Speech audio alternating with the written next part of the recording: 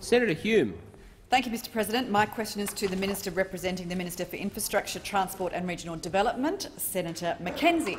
Now, yesterday I asked the Minister to update the Senate about small business policies, in particular investment in Victoria, and how that supported economic growth for the nation. Today I would like to ask the Minister to update the Senate on how the Liberal National Government's infrastructure investment in Victoria supports economic growth for the nation. The Minister representing the Minister for Infrastructure, Transport and Regional Development, Senator Mackenzie.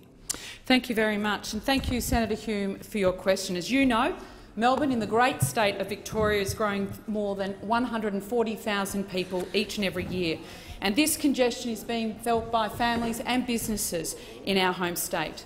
The Liberal National Government has a plan to ease the impact of that population growth with our $75 billion congestion-busting infrastructure package for major roads, rail, regional development and other public transport infrastructure. For more than 50 years, Victorians have been calling for a rail link to Melbourne Airport from Melbourne City. The federal government has put $5 billion on the table to finally connect Tullamarine Airport to the city by rail. Victorians will also benefit from the $235 million upgrade to the North East rail line between Melbourne and Albury-Wodonga, which will improve the journey for regional passengers along the route and communities, including right throughout the electorate of Indi. And we're going further, investing $1.6 billion, Senator Hume, for the regional rail arrival package to deliver improvements across each and every regional passenger line in Victoria. More than 1,000 jobs. More than 1,000 jobs will be created to deliver Senator these Carr, you've been so restrained upgrades. until now. Victoria will also benefit from additional funding for crucially important roads to recovery, black spot and bridges renewal programs. Victoria's share of federal infrastructure investment includes $3 billion for the East-West Link, a key part of our plan to ease congestion in Melbourne. But what did the State Labor Party do? What did they do to actually address congestion? They didn't actually build the road. They spent the $1.3 billion not to build the road. We have record investment to build infrastructure to ease congestion in Victoria, to help get people home to their families faster, create thousands of jobs and address the long-term growth of our nation in the fastest-growing city in the country.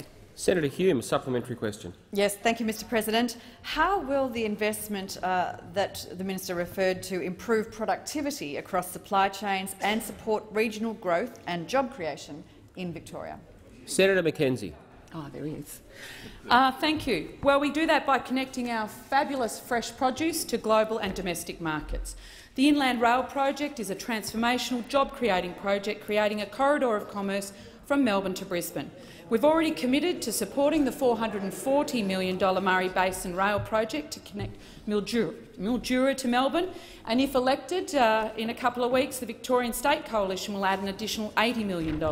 This is essential to enable the turnaround of fresh local Mildura primary produce, such as table grapes and oranges, to get to the port on time and out to those markets.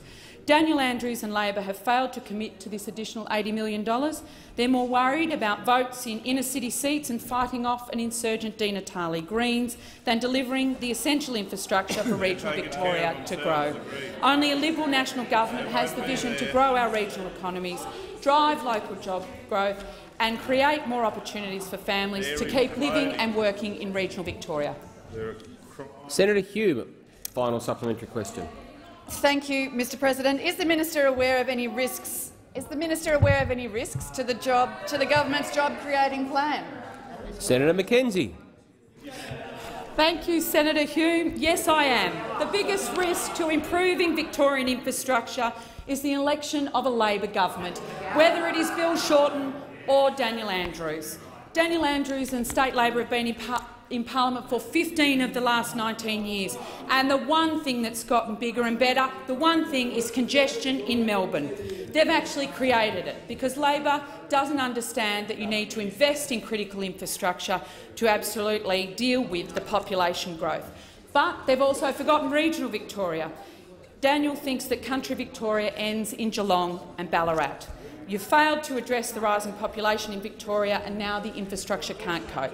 As Deloitte Access economic partner Chris Richardson has said, infrastructure money is at risk on being spent on vanity projects rather than on projects that tackle congestions and growing our regions sounds just like Jacinta Allen.